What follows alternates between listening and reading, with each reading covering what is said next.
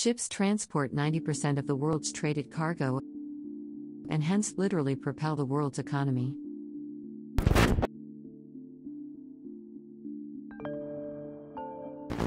Ships have a lifespan of about 20 to 30 years, and after that they need to be scrapped.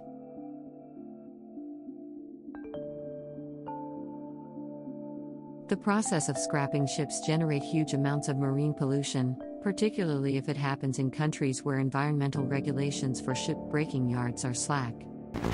The number of vessels misleadingly registered to nations other than their true country of origin, called flags of convenience, skyrocketed since 2002. But why so? Besides many other reasons, this practice of flag of convenience allows ship owners from nations with strict environmental regulations to have their vessels dismantled cheaply, in a way that is very damaging to the environment. Ship owners from wealthy nations, including members of the European Union, as well as the United States, South Korea, and Japan, control the majority of the world's merchant shipping fleet. The records reveals that between 2014 and 2018, 80% of these ships were demolished in just 3 nations, where ship-breaking yards have weak environmental, labor, and safety regulations: Bangladesh, India, and Pakistan. That's how the ship owners plays the system. By registering ships abroad, ship owners can also escape taxes and operate substandard vessels, another great reason for ship owners to practice flag of convenience.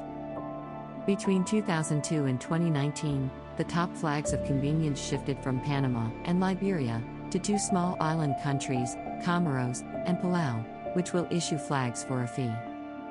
Ship scrapping in low-income countries comes with fatal health risks and severe environmental pollution, including releases of mercury, lead, asbestos, ozone-depleting substances, and pesticides into the soil and sea.